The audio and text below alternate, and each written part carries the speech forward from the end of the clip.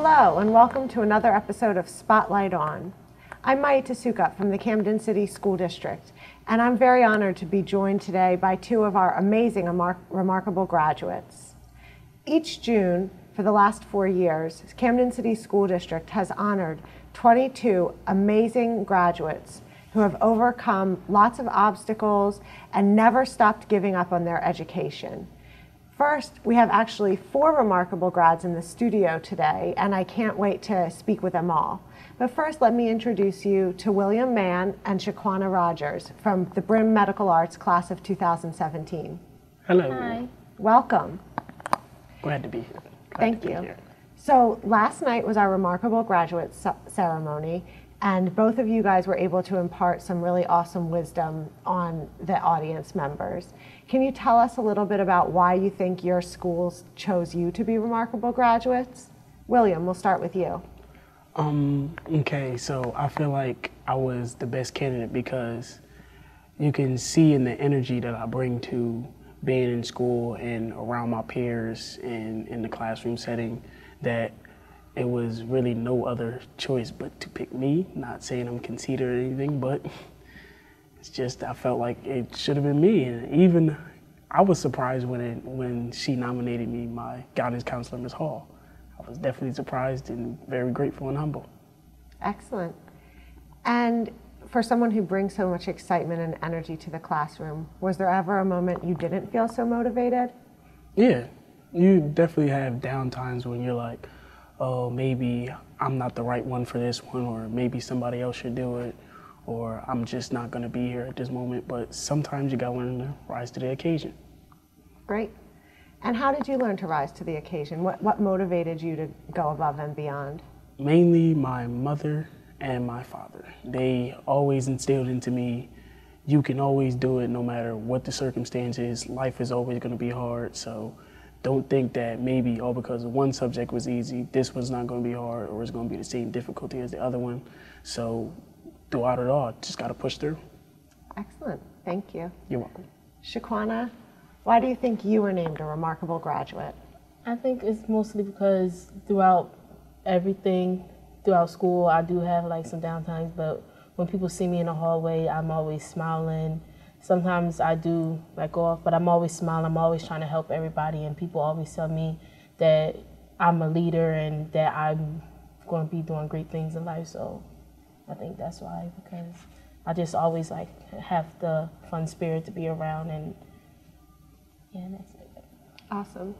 And so you talked a little bit last night about some of your downtimes. How were you able to persevere through those lower moments? I have a little sister and a little brother who look up to me, and I want them to keep looking up to me that, yes, it gets hard, yes, life is tough, but you still got to persevere and get through it no matter what you go to, because my family isn't the ones who overcome their greatness. Is when they get stuck on something, they stop. But I don't want them to think when you go through life, just stop when something get hard. I want them to see that, yes, life get hard, but you just got to power through it. Excellent. That's really great advice. So speaking of powering through it and going to the next step, high school graduation is just one step for you guys. You're on to bigger and better things. So tell me a little bit about what's next for you, Sha'Quana. Well, what's next is I'm going to college my major is going to be nursing, but I really do want to be an actor on TV and stuff.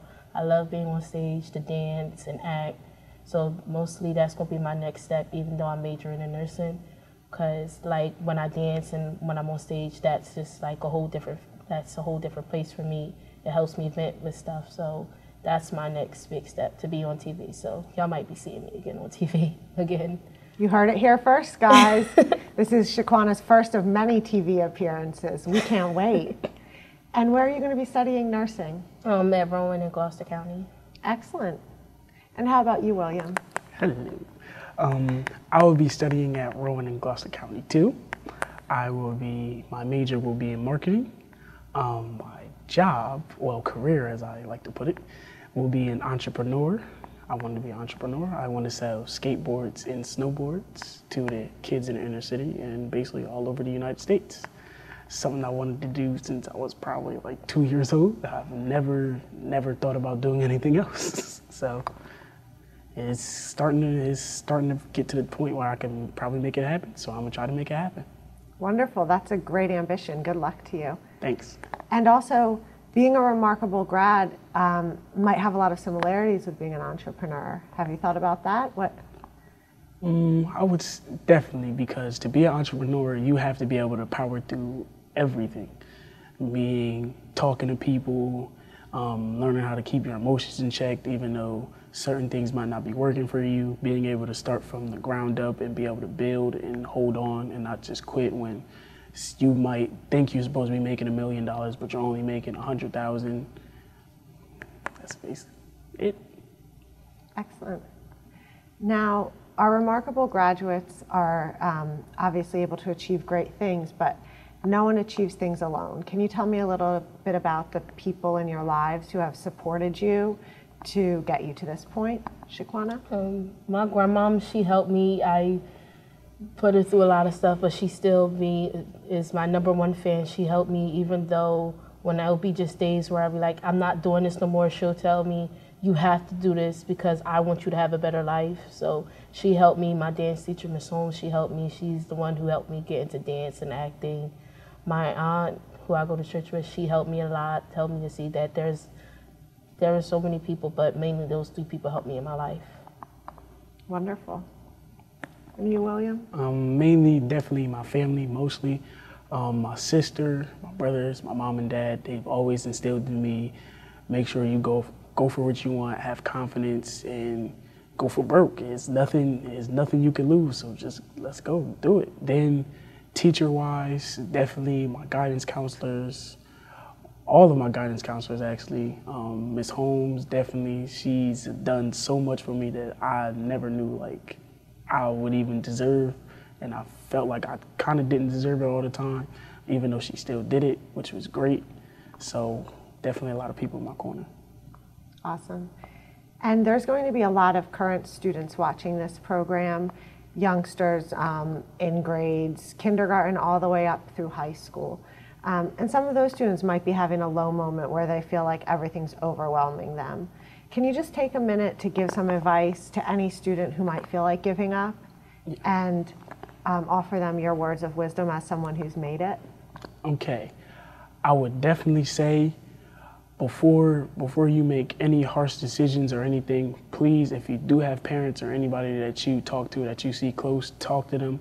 Let people know how you feel, because as soon as you do that, it will automatically clear almost everything in your heart, so that way you can get it out of you instead of holding it in and then making a rash decision that might not be well for you. And then plus, also, definitely just calm down and assess every situation and think of the best way possible. Because sometimes you might think, oh, I need to quit, or I can't do it. And sometimes you might even have to quit certain things, because not all the time everything's gonna work out for you.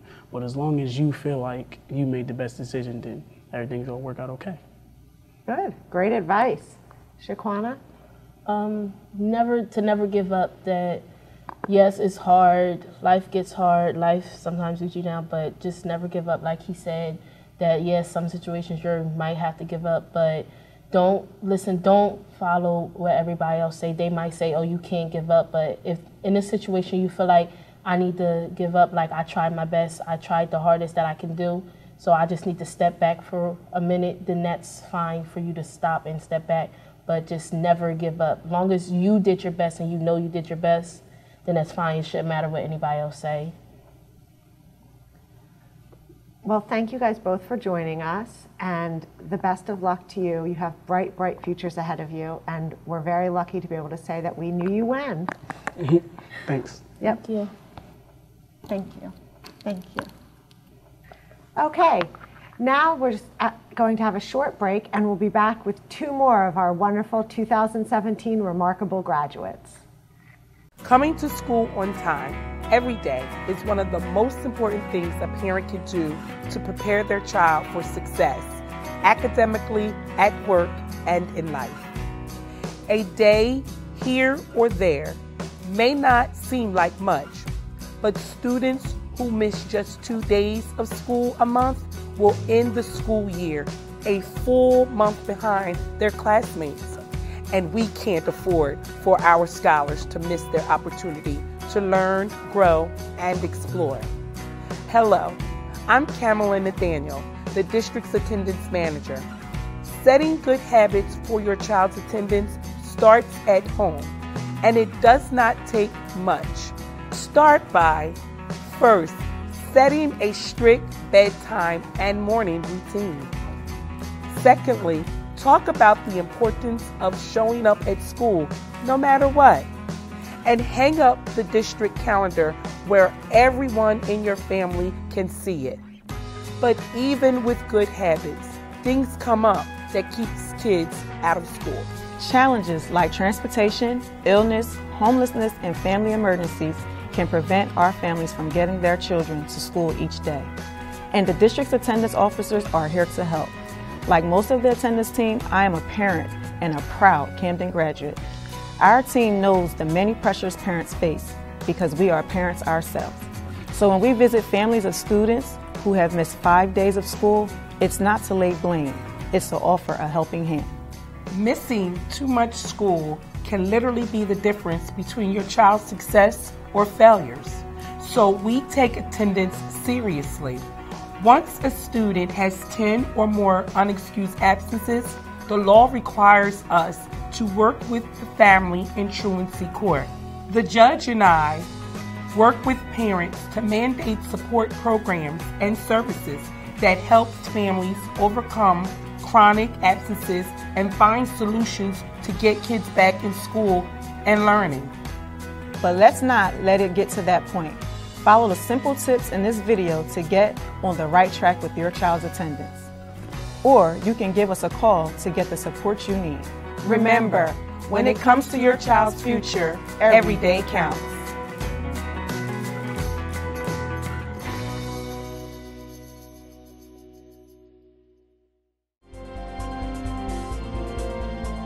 Hi, and welcome back to Spotlight on Remarkable Graduates. I'm Maita Sukup from the Camden City School District, and I'm joined by two more of our wonderful 2017 Remarkable Graduates. Welcome, Dyrell Mack and Pedro Jaquez. Now, before we get started, I just wanted to let the audience know that this year our Remarkable Graduates were able to get a lot more than just accolades, certificates, and a few awards. We actually were able to give each of the Remarkable Graduates a $1,000 cash scholarship for each of the 4 years that they're studying in college. That's thanks to a generous donation from Subaru of America. The Remarkable Grads also will be receiving a brand new laptop computer that they're able to use to help them study throughout their college education. So thank you to our sponsors at Subaru for donating such an awesome scholarship to our students. We appreciate it. Now, Pedro, you're a senior at Big Picture Learning Academy. Why do you think that your teachers recommended you to be a Remarkable Graduate? I think my teachers recommended me to become a Remarkable Graduate because the determination I showed during class and just not letting anything hold me back, and probably, even though I have such obstacles in my way, I look to overcome them and do the best that I can. Awesome. Can you tell us a little bit about the obstacles that you have faced and how you overcame them? So my biggest obstacle is optic atrophy, and I lived with this my whole life, and I only recognized this when I was in second grade. And it was frustrating in the beginning, but when I learned to live with it, it came to me as like second nature to move up to the front of the class and ask the teacher for help if I can't like read something. Or I can't see anything. So just to see that like out of a kid, you know, struggling to see the board and refusing to give up, you know, like just to fit into the crowd perfectly, and no one like, because it gets confusing to the teachers because I don't like to tell people that I have an seeing eye condition, because I don't want to feel left out of the group. I don't want to be treated differently. I don't want to be, you know, put as a handicap to the rest of the class. So I'd like to keep my mouth shut. And a really big thing that told me to not, express yourself was the time when I actually failed a test because I couldn't read the letters in the book. I couldn't read them, and I failed the test. And I went home and I cried my eyes out, and I told my mom, "Oh, I'm going blind." I was throwing a tantrum, and when I called the teacher to tell him, when I called Mr. Ivone, my teacher at the time, to allow me a second chance because I couldn't see the book, he offered me a second chance, and he printed the information that I needed into a bigger font, and I got to do it again, and I aced it. And that was a really big sign for me. Don't keep your mouth shut. You can't be treated like a regular kid. You're different, and so you have to be treated different. Wow, that seems like a big lesson to learn. Your teacher seems wonderful. He was also at the event last night, yes, cheering you on. Dyrell, how about for you? Why do you think you were chosen by your Woodrow Wilson High School team to be a remarkable grad? Well, miss, it just that, when people see me around doing what I always want to do and always pay attention to class, they just, pick me up because, well, I'm just that kind of kid. They always say, "Yo, why you always want to do work? Even though you don't have to, why you do it?" Because I love to learn. Because in life, you are going to learn some things that you're never going to be taught. Like, you're never going to learn Spanish or something like that. Well, try to learn. And I think another reason is that, too, that people always say, "Hey, Dyrell, can you help me and stuff with that?" I always help out my students and stuff, like my peers, classmates, someone what to do. And just get any freshmen come in our building, I try helping them out, giving them the class, pulling his homeroom and stuff, make sure he's okay. And especially the special ed kids, I make sure they get protected because some kids, those kids want to bully stuff. Bully those kids, and I say, "Yo, you ain't bullying this kid. Get out of here." So, make sure they're protected. And I think the third reason, too, because many teachers inspire me to, do this other stuff, and they're really right now proud of me of taking the big moment of having these many talking shows and these interviews and stuff. Especially my mama. She's very, very proud of me. She said, "Dyrell, I'm proud of you." That's awesome. So tell me a little bit about that. You love learning, and you have really achieved a lot in your education. Tell me about, as a younger student, if you faced an obstacle learning, how you were able to overcome it. Let's talk about my speech. I used to have speech during my little kid years. I used to hate going to speech because, I could talk. But it was a good thing that I take it because it helps with my speaking, the way I talk, and the way I pronounce my L's and stuff. And I have not had speech since 11th grade because older, I know how to say words. But yeah, and I think another obstacle is pass my ACT. I'm telling you, when I see that math, I was like, how am I gonna do this? How am I gonna do this? But then, I think it was around March, I went to this teacher called Miss Hendricks. She's from 304, Wingfoot. She said, "Dyrell, I'm gonna help you with math with ACT." When I went to that lady, study under her grams, learn some knowledge, take that ACT, guess what? I passed. It's not a high score, but it's passable. I was proud of myself. I said, "Miss Hendricks, you're an angel." And then another obstacle was my economic class. Hear me out, I ain't taking freshman year. I know you need to take it to pass. But then this teacher from G4, she studied under Camelot. Her name is Miss Butler. She did the word through me. She said, "Mr. Mack, you ain't worry about nothing. Focus on everything you gotta do in your schoolwork and your tests. I'm gonna help you with your economics." She was like superwoman right there. I think my last one was me being, I'm gonna say you'll be angry. Like I had to control my own anger and stuff, Now I'm a patient man. I don't get angry. Actually, I'm just get back up. I'm sitting here like this, like I'll wait. So yeah, that's my full reason how I overcome, you know, stuff that stopped me track and stuff. Cool. That's really inspirational. How do you think you were able to overcome anger or better control your emotions? That's something William talked about as well. Calm, listen, and just stay calm. Because you go angry, it can always end something bad. You always have to be a patient man, always going to be thinking, you always want to be chill. Because if you become chill and stuff, it's always trying to be good. That's why I don't get angry. Like if somebody trying to move around, trying to bump me, I say, no, man, let's go. It's long. I mean, you can wait in lines and not the food going to be over. You got 20 minutes. But yeah, it was like, especially when I was a little kid, my English was bad. I know, I know some schools right now saying, yo, how you in this TV right now?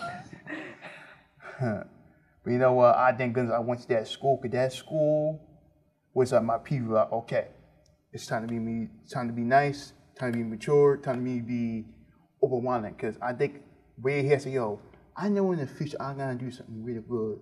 And guess what? I'm live TV. Very good. Woo. Excellent, thank you. And talking about the future, Pedro, what are your plans for the future? My future plans are to go to Camden County and major in fine arts for 2 years, and then transfer to Rowan for 2 years and study under, or my major is going to be 3D animation. And then after that, if I make enough money, I'm going to move out to California or San Francisco and work for Pixar, hopefully. Excellent. That's a big goal. If anyone from Pixar is watching, we have a future intern, future star employee here. And Dyrell, what are your plans for the future? Well, for me, I'm trying to get, I'm going to study history for Bloomfield College in New Jersey. It's an hour away. So, you know, I'm going to study hard for that history. The math, not going to be as bad. English, I type out essays, and boy, all you hear me doing this, type all that. And I think that when I finish my 4 years in Bloomfield, I think I'm going to try to get to Fort State University. You know that college in Florida? I think I'm going to try and go for like film production or be a movie actor, because, you know, I like to act. I'm like, my first period was drama. Mr. Struck, he had us with an act and stuff, you know, how to be improv and how to be like a actor with scripts and stuff. Heck, one scene, I remember one scene when we had the favorite movie scene. You ever watch Rush Hour? Yeah. With Jackie Chan and Chris Tucker. Me and my dude, Josue, he's a freshman. Me and him do like a, you know, in the car scene when Jackie Chan and Chris Tucker, you know, when Jackie Chan have the suitcase and stuff, we do that scene. I do Jackie Chan, he had me, Chris Tucker. It was a hilarious scene, I'm not gonna lie. So you might have a future in comedic acting. Oh yes, I think I'm gonna try to, you know, try to make it a comedy show, but I just need to get, you know, more joke and stuff though.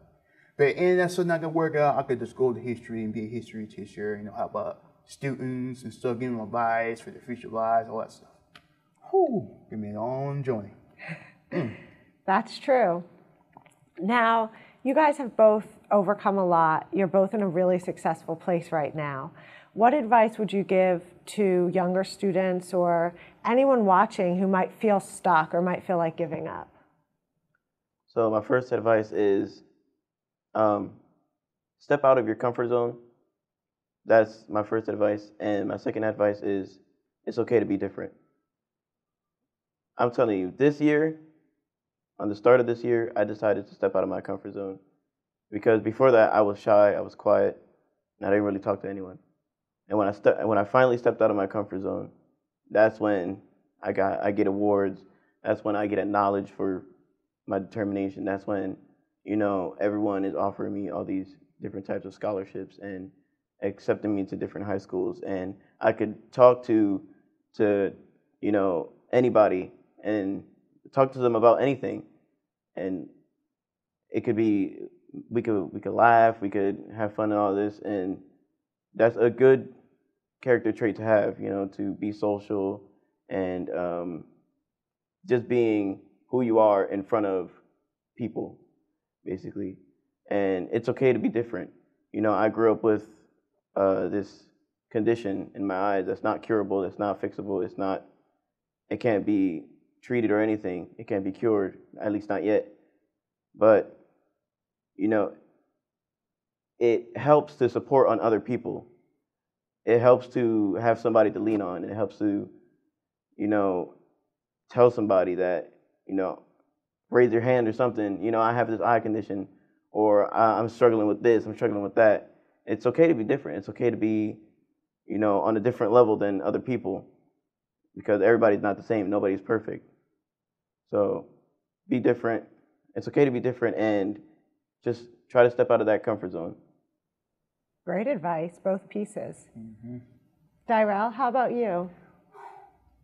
Kids, and even teenagers, please go to your classes, because a teacher can help you out. You never know that teacher can help you out on every subject or anything you need to do. And especially, please be respectful to any kind of teacher, man. Even the teachers being your mean, be respectful, because you have to be polite in the world. You have to be polite. You can't be like, man, screw this teacher. No, you have to be polite. You have to. And for my another advice is that always learn something. Even if you don't have to, just learn something. What's your interest or what you want to do. Like even like, for example, I study French too. I don't have to take French no more, but I still want to learn it because I'm going to go on course with a French guy, who speaks French. I can speak to dude, he speaks different languages, but thanks to my friends, I can speak to this dude. So yeah, all I have to say is that nobody's perfect. Everybody gonna have something like a discharge or something wrong. It's like it's a way of life. Like even you're special ed, you can still be as a regular student or even better than a regular student if you just keep going and never stop. That's why I did. I'm special ed. It was hard for me and stuff, but now I'm National Honor Society, and right now I'm gonna keep doing what I have to do to make my family get a chance to also help my grandmother and my mom, and my dad. Get shout out to my dad. Newark, man. Yeah. So yeah, advice: study, be prepared, be polite, and show these adults that some teacher will help you out, man. And yeah, it's gonna be a real crazy world, but just go to your classes.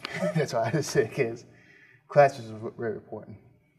That's awesome. So that advice, if you want to be in the National Honor Society like Dyrell, you can follow his advice. That's awesome. Also, congratulations. Community service too.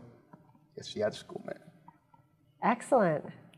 Wow, that's some really great advice, both of you guys. Thank you very much. Now, the last thing I wanted to ask you about, you mentioned this a little bit, but the people who have helped you along the way. You've mentioned teachers. Talk a little bit about the barriers or obstacles you faced and the people who were able to help you overcome them. Dyrell, I'll start with you. I say to my mom, grandma, uncle, actually all my uncles, my friends who been here for like my 4 years, and Woodrow Wilson, Spacey, our senior president, Yasana Davis, good girl, second sister to me. And I had to say Miss Pruitt, our guidance counselor, Miss Richard, and the rest of the staff people who were in Woodrow Wilson. And also I get shout out to Mr. Levy, who really make an impact on school, man. I mean, very impact. I mean, he one of the main people who make junior prom happen. I was shocked. I was like, yo, these juniors have a good year. But yeah, basically all my shout outs are for my mom, family, teachers, staff, even the people around here too. You too, miss. Because I get to, get on TV and show everybody that just because you're special ed doesn't mean you're not gonna be a failure. You can be the best if you just put your mind to it. Remember, knowledge is power. Awesome. Thank you. And for the people, well, not for the people, but I feel like I'm inspired by everyone as a whole. Even Mr. Mack here and you and the two people, the two students beforehand, and even the ceremony. I just got a lot of information. I get a lot of information from everybody, and even if it's like people on the street, my neighbors, my friends, my teachers, my parents, everybody. It's everyone. You can learn anything from anyone. You learn something new every day.